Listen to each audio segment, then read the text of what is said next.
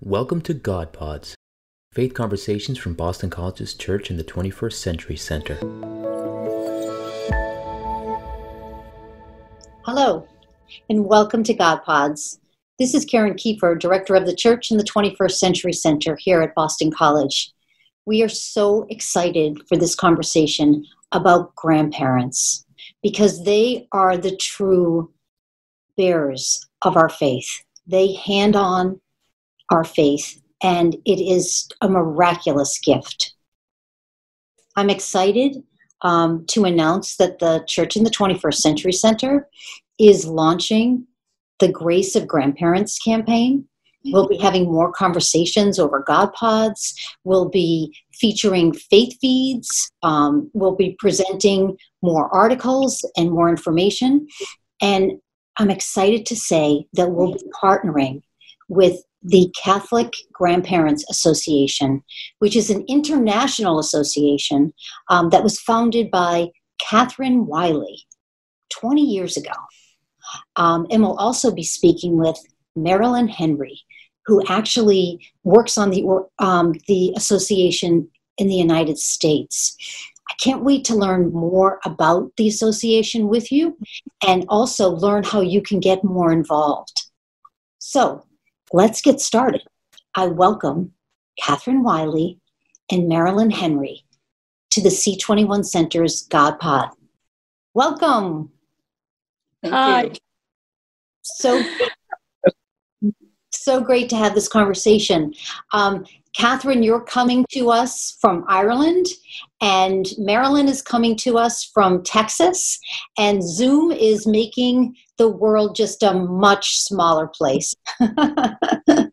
What's remarkable, grandparents are now able to access Zoom so that we can all be together. I think that's one of the real graces of the COVID pandemic, is that in many ways it's forced us to do this. And my God, it's just wonderful. Karen, thank you so much, so very, very much for seeking us out during this bleak time, these strange times when grandparents stood by feeling helpless, inside their windows, looking out for the first times in their lives, not really being able to help, and depending on our children and our grandchildren to help us and to look after us. So I think it is a remarkable, grace-filled moment that has brought us here together on this program, because perhaps if it hadn't been for COVID, it wouldn't have happened. So thank you, Karen, and thank God. No, indeed. And our center, Catherine and Marilyn, the mission of our center here at Boston College is to be a catalyst for renewal of the church. And we're very much focused on handing on the faith. And we know the influence of our grandparents and helping us hand on their precious faith to the next generation. But I want to go back in time. Let's go back 20 years, Catherine. And what was the God wink moment when you thought, we should really start to really focus on grandparents and the importance of them handing on the faith? Karen, it's like so many other things. It never started off like that. There was never any intention in my mind or any thought in my mind to start anything like this. I was a businesswoman working with my husband for over 40 years. We operated American-style summer camps. We stole the idea from America and pioneered it in England. And thank God and thank you, America, it was very successful. And we retired. We lived in a village called Walsingham in England, which is the national shrine village of Our Lady. And it's 1,000 years old in history. And the history of Walsingham basically is that Our Holy Mother appeared to the very wealthy widow and asked her to build a replica of the home where she had received the words of the Incarnation, the message of the Incarnation. And so the widow set about doing this, and that has survived the last 1,000 years. And so Walsingham is a great place of pilgrimage. And in fact, we live in an old friary. We're very, very blessed. It's very blessed indeed. We live in the ruins of a friary, which is 700 years old. But I have to say again, it was all, none of this was worked out or planned or anything else. When we found this old house, we were living in London, very, very busy lives, and we had very little money, and we were looking for some place to go to for weekends with the children. So we found this house in Walsingham, which was owned by the National Trust, which means that it's also open to the public. And we were fortunate to get the house. So we'd lived there for years, and we had become very friendly with the Marist Fathers. Marist Fathers and the Marist Order were really sort of foundation stones of the Catholic Grandparents Association. And there was a man called Father Philip Greystone who mentored me for 15 years until he died. And I thank him and I bless him to this day. Because there it was that everything happened. I mean, it was, and very simply, I was at Mass on Our Lady's birthday on the 8th of September in the little slipper chapel, where all the kings and queens of England over the years have gone to pray, including Henry VIII and Catherine of Aragon. And I was wondering what I could give Our Lady for a birthday present, for a gift. And I was wondering idly, what did she do on her birthday? Did her mother bake her a cake? Did St. Anne and St. Joachim buy her presents? And then I wondered later on, what did Jesus give her for her birthday? And then I thought, what could you ever give our mother, the woman who had given us absolutely everything? I mean, what could ever be good enough? And into my mind just came the idea that a pilgrimage to honor her mother and father, St. Joachim and St. Anne, the grandparents of Jesus, would not only please her, but would delight her. So without further ado, remember, I'd been living in the village for over 30 years, and everybody knew me, and the Marist Fathers were my friends. We started the first grandparents' pilgrimage ever in the world. Now, it was extraordinary. You think of, there's pilgrimages for everything, but there was no grandparents' pilgrimage. And the pilgrimage, basically, was in honor of St. Joachim and St. Anne, the grandparents of Jesus, and to honor and thank all our grandparents for all they had done for us down through the ages, particularly in the transmission of the faith. And I'm sorry it's such a long answer, but from that pilgrimage grew Catholic Grandparents Association, because I certainly had absolutely no idea of what I was doing. I would never have considered myself to be a holy person or I'm an absolute cradle Catholic from Ireland, completely cradle to the grave, live and die the faith. But I had just become a grandmother to my step-grandchildren. And I had not realized, I had realized the difficulties of living in a divorced family situation. And back in those days, it's not nearly as common as it is now. And it was very, very difficult. And we'd managed very well until it came to the birth of my step-grandchildren, and followed quickly by the birth of my own granddaughter. And I began to realize that being a grandparent was really not anything like I had imagined. I thought that I told that the joys of being a grandparent, which I experienced, the heart, the feeling, but I had no idea of the responsibility of being a grandparent, what that meant. And it quickly came to force when I was told that my first grandchild was not going to be baptized. And it was a real body blow to me. It was something that I had never imagined in my life. And then as the years went by slowly, and we moved the pilgrimage from Walsingham to England to America, I met so many grandparents who were saying to me, but my children have fallen away from the faith, but my grandchildren are not baptized, but my children are living together, they're not married, but I don't know what I did wrong, but I feel that I have failed. And I felt the same way, I have to say. So we wrote to Pope Benedict at that point, and we asked him to write a prayer for grandparents. which he did. Mm. Because, I looked everywhere, I sought everywhere. We have by this stage initiated quite a few projects for grandparents. The pilgrimage was an enormous success. But it wasn't until Pope Benedict wrote the prayer for grandparents that the CGA, as we call it, Catholic Grandparents Association, was formed. Because there is nothing in the world, there's no way that a pope can write a prayer at the request of grandparents not use it. And the final paragraph in that first verse of the Pope's prayer says, "Make them teachers of wisdom and courage, that they may pass on to future generations the fruits of their mature human and spiritual experience." So the way was paved, Karen, for us. Yeah. Many people joined me who were absolutely conquered by what was happening in their own families. They'd lost their confidence. Our church, particularly in Ireland, was being absolutely hammered by the media. There was no good news at all. Mm-hmm. They just hung on to the bad news. The bad news was that our younger generation had totally missed the beauty of the gospel. And the only people really who could share that to them were the grandparents. Right. So that's the basic story. That's the basic beginning.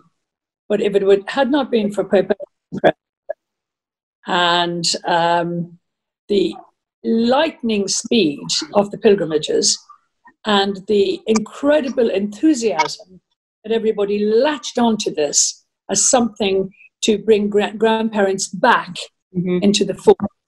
And Karen, when I read your beautiful book and I saw your drawings of God, your latest book, it reminded me of our first beginnings, because for me, it was a great conversation opener. It was a great introduction. What does God look like? Who is God? Is it Jesus? When you think of the grandparents of Jesus, it also inspires, it's a great conversation opener, because so many people don't know that Jesus had grandparents. They don't think about it. They don't think about them. Grandparents themselves didn't realize they had a vocation. And that vocation, of course, was to pass on the faith. Mm-hmm. And so I immediately saw the synergy, and so did Marilyn, in what you're doing and what you have been doing, with 21st Century Church, and the way you're trying to renew the faith, and that you'd finally come around to grandparents, which is just extraordinary. And I have to say, I know that Marilyn is sitting there listening to all of this. I met Marilyn in... let's bring Marilyn in. I met Marilyn in Philadelphia at the World Meeting of Families. And Marilyn changed the face of the Catholic Grandparent Association of America. Her devotion, her dedication, her passion. I mean, Marilyn is Polish and I'm Irish. But I tell you, we're both dishes. Somewhere along the line, we were cloned, because I've not anybody more similar to myself than Marilyn. We can fight and we can argue, but we are as passionate as each other. And together we have really, in the last 4 or 5 years, forged an incredible path for grandparents. Now, tell us a little bit, both of you, that is, tell us a little bit more about the pilgrimages, like how they began, and what did they look like, and then how did you start to grow that vocation as part of the association? Well, Karen, the first thing is that grandparents never thought they had a vocation. I never thought I had a vocation. I thought only priests had a vocation. Mm-hmm. It never occurred to me that we had a vocation, and nobody had ever told us. I can never remember as a child growing up. I wasn't lucky enough to know my own grandparents. I only knew my grandparents.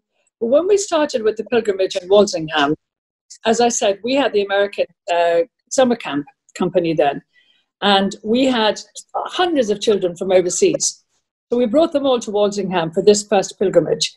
And then I knew it was a natural to take it to Knock, because I live in Walsingham in England, but I also live very close to the National Shrine of Our Lady of Knock, which is in Ireland. And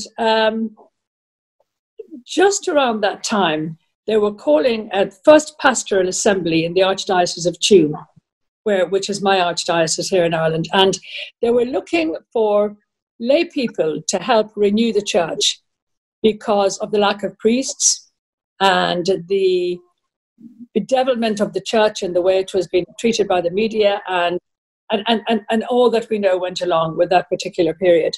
So we'd started the pilgrimage in Walsingham, and I thought, well, this would work in Ireland. So I got myself invited to that conference at the last minute with only one intention, to find out about starting a pilgrimage to the National Shrine of Our Lady of Knock. And again, it's a long story, but it happened. And it happened with the great support of the Archbishop of Tuam, Michael Neary, who is our Archbishop here in this Archdiocese, and his then assistant, Father Fintan Monaghan, who became a bishop. So you see, Karen, if you work with us, great things can happen. You become a bishop, the Pope's write prayers for you. So Bishop Fintan, I'll never forget that first pilgrimage in Knock. It was heartbreaking to get off the ground. And I've never had more grey hair in my life. Thank God for L'Oreal, Clairol, and all the rest of it. It was worse than COVID. But I remember going into the Basilica with Father Fintan in the morning. And I said, Father Fintan, what do you think? And he said, oh, Catherine, he said, I've been up all night worrying. I have no idea. What do you think? And we walked into the Basilica, which holds 8,000 people. And the Basilica was jammed, packed. Wow. Absolutely. You couldn't get a pencil between the people.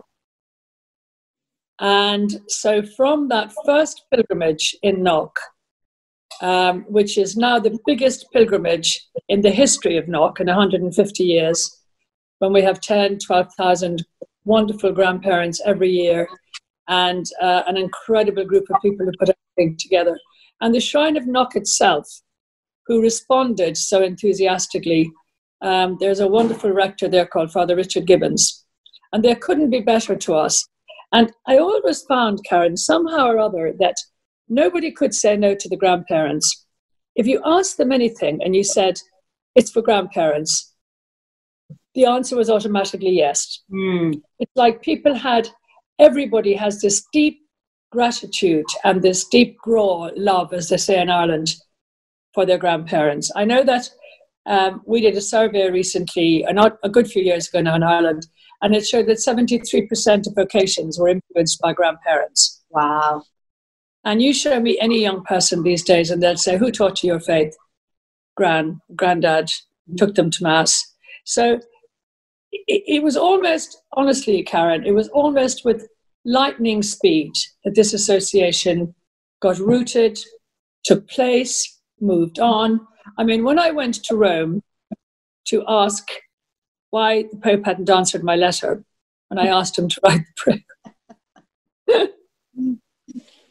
God Almighty, forgive me, the arrogance of the Irish and the persistence of a grandmother. I had written 3 letters by then. I was absolutely couldn't understand. But when Rome saw what we were doing, they called the first plenary assembly for grandparents, which they invited me to as a guest. Mm-hmm.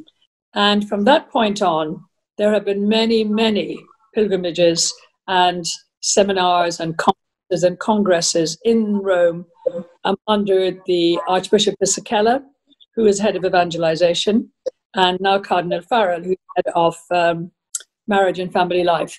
And they have opened doors. There's nothing they haven't done to help us grandparents. Wow. I was going to ask you, what was the grace of the pilgrimages in the early days, but you just answered that. And so I'm thinking about knowing that our God is a God of surprises, that you continue to be surprised as the association in these pilgrimages just grew. And the need was great, but the community was there. And what were your thoughts about moving are expanding to the United States. And was that when you met Marilyn, as you mentioned, in Philadelphia Yes. 7 years ago? Is that when? We've had a home in the States for over 20 years. Remember that when we brought our business was American-style summer camps. Yeah. So we spent a lot of time in America working with summer camp directors and owners on their sites to learn from them. And again, the Americans were incredible. I mean, they were incredible. We were just two young kids. We didn't know very much. Mm-hmm. They helped us in every possible way. So we lived in Florida, and Palm Beach was my archdiocese. And there's a wonderful bishop there called Bishop Barbarito. So I went to see him. And also, there were other connections along the way, Karen, that just fell in place. Like there was an Irish priest in my diocese who knew Donna, the singer. I don't know if you know Donna Rosemary Scallon. She sang with Pope John II. She made Our Lady of Knock famous. When we had our first pilgrimage in Knock, the Shrine of Our Lady of Knock, I never wanted it to be just a pilgrimage. I wanted the pilgrimage for grandparents to be the most beautiful event that you could ever offer Our Lady. I wanted the most beautiful music. I felt we needed the young people to sing, to bring back the old traditions, children in their Holy Communion. We had a children's prayer appeal to write children's prayers. Thousands of schools and children got involved in what is now something which is worldwide, the children's prayer appeal. The graces just flowed in. But Karen, I have to tell you, I was very, I'm not very versed. I have no degrees in theology, or anything like that. And I didn't even really realize what graces were. Mm-hmm. People would say, oh my God, you're showered with graces. They're the most wonderful things. The fact that grandparents left those pilgrimages totally energized, elevated,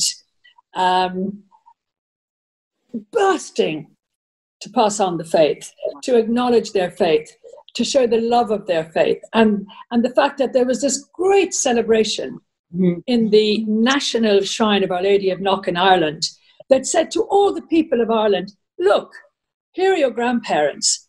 Here are the people who have, through blood, sweat, and tears, passed you on this faith. A faith now which doesn't seem to be as wanted or as needed.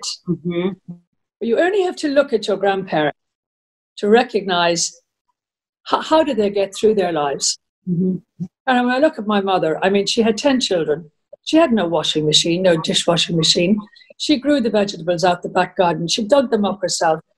She knitted cardigans. She knitted jumpers. She got us all to school. She fed us. And she's not the only mother in the world who was like this.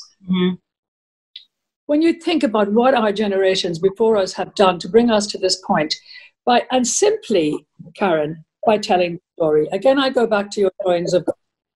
Yeah. Simply by telling the story. If you forget to tell the story, you've lost it.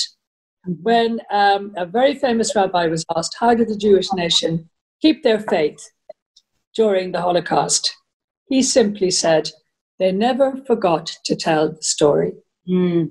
Yes. So we have the most wonderful story ever told. The most wonderful. When my grandchildren who are grown up start picking on me and picking holes in the Catholic Church, I say to them, okay, fine. Find me one story in the gospel that you can criticize. Just find me one. Prodigal son, the healing, the mercy, the love, the joy, the forgiveness. And we got that. That's our faith. That's what's been handed down. That wisdom, that understanding, that deep knowledge of, if we hadn't had that to get us through our life, we wouldn't be where we are now. I think, today it's needed more than ever. And I also think, too, that grandparents struggle a little bit with overstepping. and they don't want to offend, especially if the husband or the wife, they're not as interested. But it just seems to me that your association offers not only grandparents the hope and to go forward and share their faith and hand on their faith with gusto to their grandchildren, but it also, I think, tells the world that grandparents matter. They are the story. They are look at their story. And I'm happy to say, working on a college campus here at Boston College, I have lots of discussions with young students, and they've told me beautiful stories about, the reason why they go to church is really, it goes back to, my grandmother or my grandfather, or just a poignant memory of something that happened in their childhood that they're holding on to. And the very priest said at one of our pilgrimages, I remember once, a great priest, he said, you forget what people said, and you'll forget what people did, but you'll never forget how people made you feel. Right.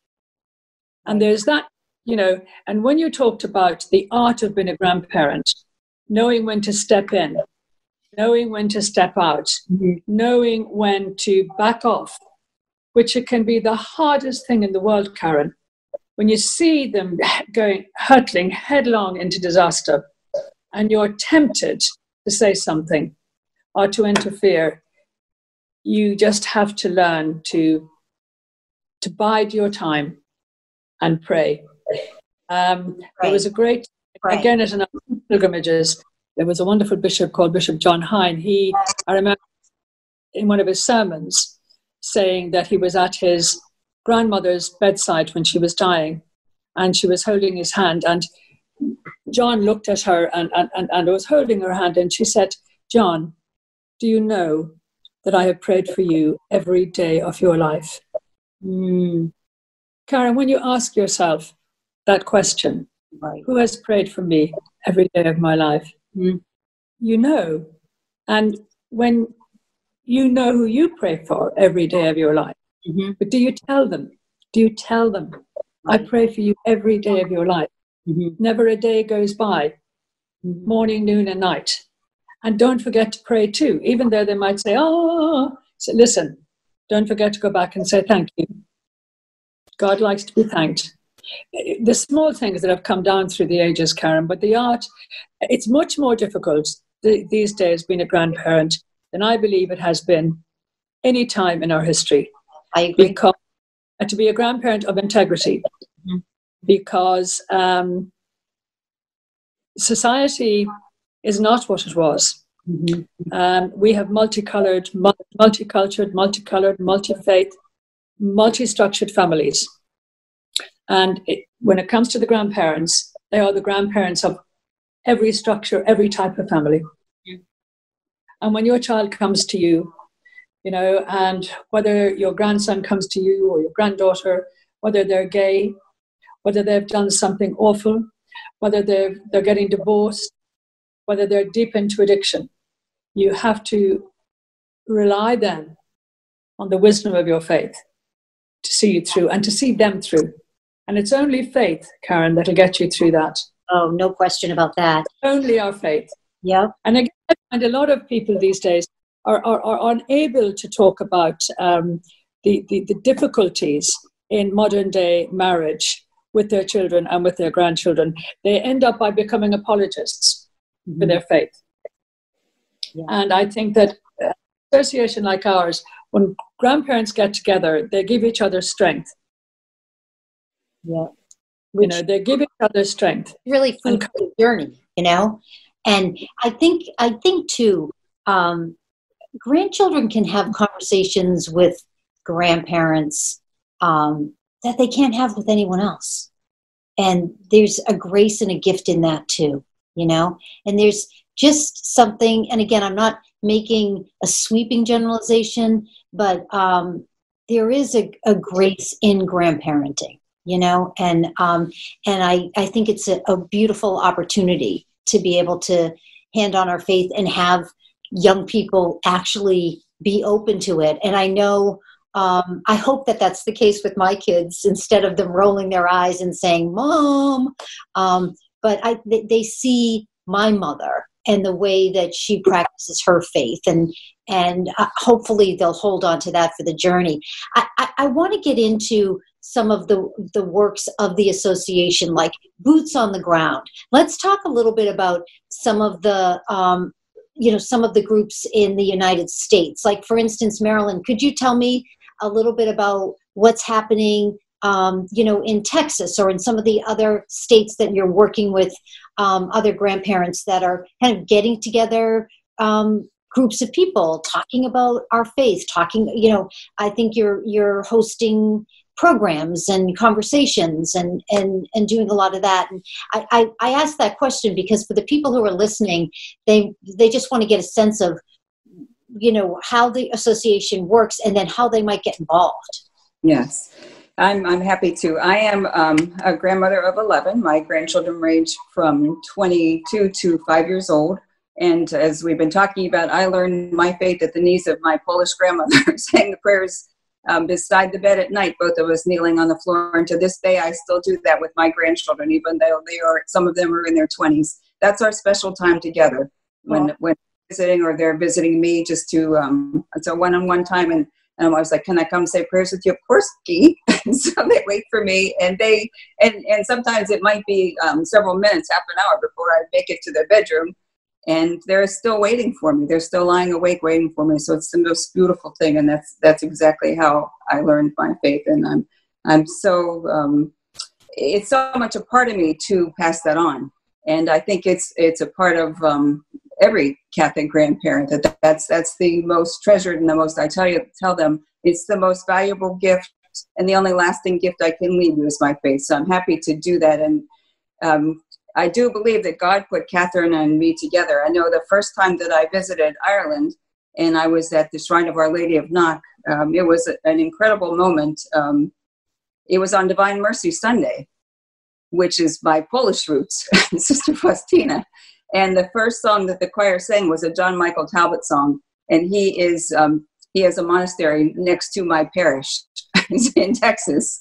So it was like putting the Irish and the Polish and the Texas all together. And that's part of how I knew that this was definitely meant to be. So this many years later, then I began at my parish in Texas, Prince of Peace, which is a very large parish, 10,000 families. Wow. And began it maybe for selfish reasons, because I knew that I needed this in my. So spoke with our pastor and presented to parish council, and then got a core group of people together, which has been marvelous, because it definitely takes on a life of its own, and it's not something that one person can do. So we began about 5 years ago, and we're getting ready for our pilgrimage, which this year, we always do something special, Thanksgiving Mass for grandparents on or around the 26th of July, the Memorial Day of St. Joachim and St. Anne. So we actually have just had a couple of our first planning meetings trying to decide what that will look like this year during the pandemic and because of distancing. But I think it's going to be just as beautiful, maybe just to have a little different face. And we're going to have it on the vigil, at the Vigil Mass, 5 o'clock on Saturday, the night before the Memorial Day. And one of the things that we've talked about doing, and I think this is especially beautiful, we have a member whose grandchildren were supposed to be baptized at the end of May, and of course it hasn't occurred yet. So she has asked if maybe they could be baptized during our pilgrimage. We haven't figured out if we're able to do that yet. We're waiting for an answer. But it occurred to me that there are grandchildren who will be present, their children, maybe even adults, older grandchildren, who have never seen a child baptized and don't, of course, remember their own baptism. Yeah. Wouldn't that be, I think that would be beautiful if we're able to do that. So that would be a tremendous celebration. So again, back to how we got started. I got started in my own parish, Prince of Peace. And then a member of ours who moved back to her home parish began there. And then we started, actually, Catherine and another woman and I made a road trip at some point to the Northeast. because we always say, have faith, we'll travel. And so we go wherever we're called. So we most recently went to Diocese of Miami, asked us to come and give a talk there. And so we opened up in the Diocese of Miami, and then we were scheduled to go to the Diocese of Wichita in March. So that now will be rescheduled to the fall. But we started again with just a few ministries in parishes, and now we've expanded to, I think I counted, last count, I think we're in like 24 states. We're working on all 50, so we will try to do that. We have then also established a group, a wonderful core group of ministry leaders across the country, and we now Zoom every Wednesday or together Wednesday, and gain strength and ideas and encouragement from each other. And the ministry leaders amaze me, the ideas that they come up with. So we are all now planning our celebrations for July 26th for our Thanksgiving Mass for grandparents. And again, sharing ideas. We have a newsletter that I think we have about 10,000 people worldwide in our database now. And then also we'll go, we did last year a conference for the whole country of Croatia, for all the bishops in Croatia. So again, I know we're talking about the States, but worldwide, it's amazing how the association has grown. So the way to get in touch with us, then, we have a website that is a work in progress. Someone listening might be like, you know what? It just takes one. It takes one email and one contact. And it is definitely a calling. And I have grandparents call me all the time, and with very sad stories. They're often struggling to pass on their faith and heartbroken because, again, they know that this is the only lasting gift that they can leave their grandchildren, their most important legacy. So it takes a calling. It takes prayers, and sometimes they'll call me and they're very hesitant. I've never done anything like this before. Just I'm going to pray about it, think about it, and then they'll call me back and they're like, okay, I'm in. We need to mobilize. So, it is definitely something that is needed, and that God has a hand on. We know that because we seem to be blown by the Holy Spirit from here to there, and I think it becomes. It becomes a vital part of parish life. Catherine taught me a long time ago. There are lots of senior organizations in parishes, but we are so much more than that. We're not primarily a prayer group, though.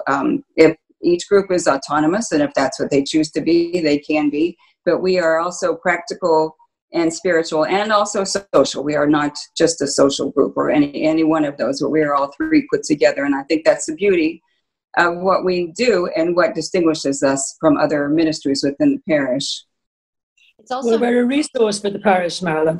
Yes, definitely. We are. And we have found that in my parish, they came to us. We have Children's Liturgy of the Word, and a team had backed out. There are 4 teams, and they came to us and said, "Would you agree to be a team?" And we looked at each other. Of course, that's what we do. Right. We stories, we tell stories, we spend time with children, and the team for the Children's Liturgy of the Word thoroughly loves it, and the children, when they know it's the grandparents' turn, they're like, "Oh, it's the grandparents!" So, right. So if someone's listening and they are interested in starting an association in their parish, or just have questions, the best way to the first step is to go to the website.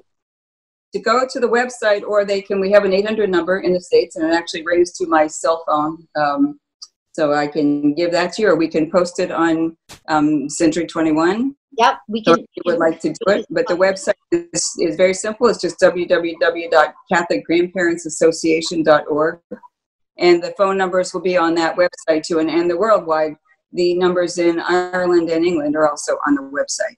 And I will say to the listeners that when I learned of your association, which I believe to be a God wink, as soon as I reached out, I heard back from both of you. So thank you for being just so responsive and so excited. And I'm sorry, Catherine, it took me 20 years to find you.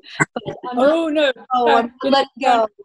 Honest to God, God always lets us catch up. I'm telling you. Yes. Other things we've done, in the last 20 years, the grandparents' pilgrimage is an enormous thing, of course. The Pope's prayer for grandparents is in 25 languages and in Braille. We have children's prayer appeals. We have something called Bambinelli Sunday. Again, we just stole these ideas, Karen, that we didn't reinvent the wheel. Our Holy Father on Gaudete Sunday, third Sunday in December in Rome, blesses all the baby Jesuses. And so all the children come, St. Peter's. And so now, nearly all over the world, we have Bambinelli Sunday, we call it. And the children and the schools bring their baby Jesus, and they bless them, and they take them home. And guess what? If they haven't got a crib, the mummies and daddies will have to find one, because they've got to put baby Jesus on. We've had songs written for grandparents and grandchildren. We honor and celebrate the longest married grandparents. Tell us about that. Again, every single country is autonomous, and we are in 53 different countries, and they all come up with incredible ideas, and we share all these ideas. And again, Karen, that's where I see you as being a total, utter godsend, because we haven't got the facilities and the know-how to get these out, but I just know that you can be a channel for this. Basically, we just, tell me what I was saying, Karen. I was so curious when you said the oldest living or oldest married. Okay, so wow. Listen, again, when we were starting, we couldn't afford to do any advertising. So I would dream up ideas for editorial and get it in newspapers. And so I said, okay, so who are the oldest grandparents in the country? And it's really interesting how families love their grandparents to be honored by something like that. So that age is an honor. It's a badge. It's not an impediment. It is something to be proud of. And we bring that out, particularly at our pilgrimages and our Thanksgiving masses. Also, the people with the greatest number of grandchildren or great-grandchildren, the ones who've been the longest married. And again, we produce lovely certificates. And normally they would come to our pilgrimage and they would be honored. We've been very blessed. I think for the last number of years, the Papal Nuncio in Ireland has always come to our pilgrimages at Knock. And so they present them. But it's just wonderful for the congregation and everybody else who's watching to see how the grandparents are honored and loved and respected, and how much we need them. We really, truly need them. Yes. Every aspect of them to pass on their wisdom and their understanding and their love. I mean, you know yourself that your mother can give you a filthy look. Your grandmother can only give you everything is fine. There is a unique relationship between grandparents and grandchildren, and sometimes a relationship that's much better than you ever had with your own children. Yes. Because God knows we've all made our mistakes. Mm-hmm. And it's another opportunity, to be the best version of yourself. Yes. I was talking to my granddaughter yesterday, and she said, she's 18, and she was telling me that her friend told her not to tell her mother something. And I said, Annie, do you know what? Anybody who tells you not to tell your mother something is not a good friend. Yeah. I said, just think about that, darling. Just think about that. And don't, anybody who ever said to you, now look, that's a very small thing. Mm-hmm. But I think it'll stick with Annie forever. Exactly. That, just that gentle conversation that is a tattoo on her heart. Yeah, I mean, she carries Karen, you have to meet them where they're at. Yeah. All your kids, all your teenage grandchildren, your own brothers and sisters, your own friends, they're all at different points in their lives. Yeah. And if you go in for the jugular every single time, they won't want to know.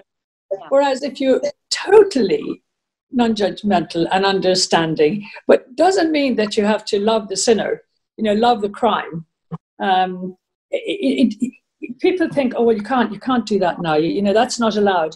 There's nothing that's not allowed when it comes to mercy and forgiveness and love, and particularly when it's your grandchildren. There is nothing a loving grandparent will not do for their grandchildren.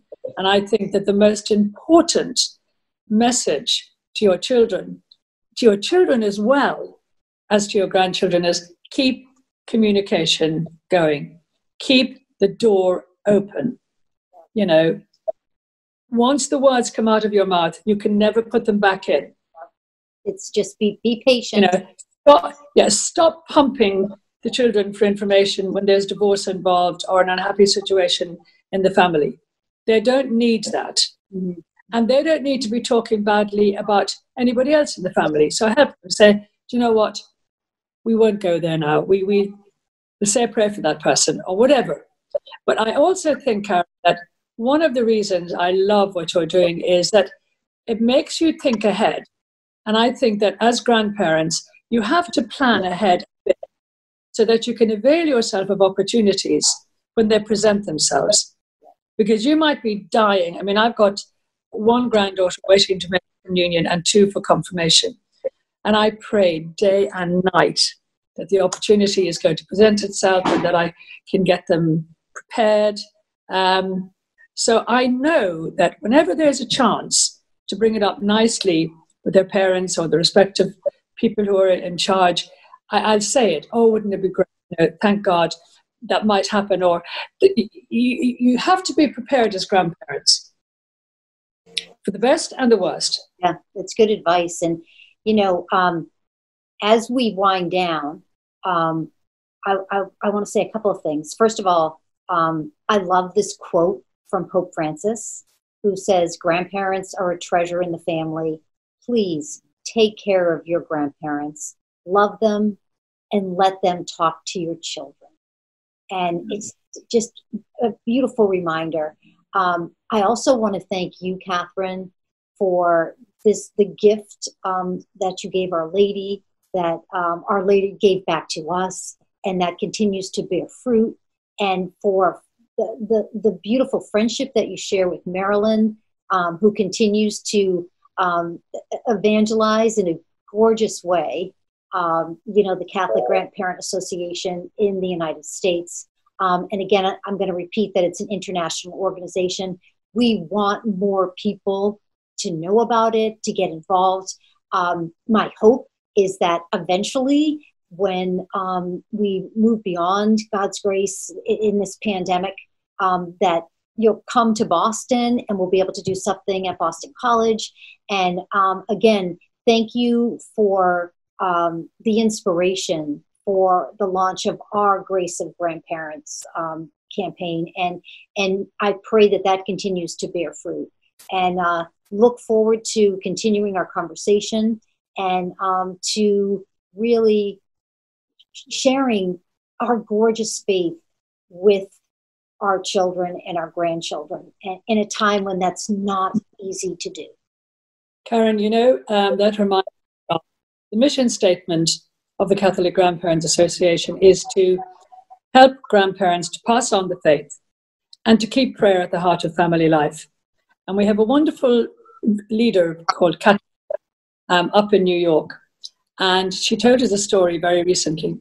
She went back to Ireland to find her relatives, and she got off the bus, and directly opposite the bus was the church. And she went into the church and she found who her parents and her grandparents were married, and then she found the church stone. And she stood in front of the church stone and she read. And at the end, she said, she just joined her hands and bowed her head and said, "Thank you, God. Please don't let it end with me." Beautiful. Beautiful. And I think that "don't let it end with me" Yes. is, if that would be the message I would want to pass on. And why would it and why should it? Mm-hmm. Amen. Amen. Hallelujah. Thank you for being with us. One little corrector. Marilyn is far more important than she made out to be. She's very humble. She is the international coordinator for the CGA, and my right hand and when my left hand. And when I breathe in, Marilyn breathes out. So thank God for putting us together. And Karen, thank God for the gift of you. Yes. You. Yourself. Thank you, Karen. Oh, thank you. Look forward to connecting. Perfect. God bless you. God Take bless. care. For more Catholic faith resources, follow us at bc.edu/C21 or via Facebook, Twitter, and Instagram.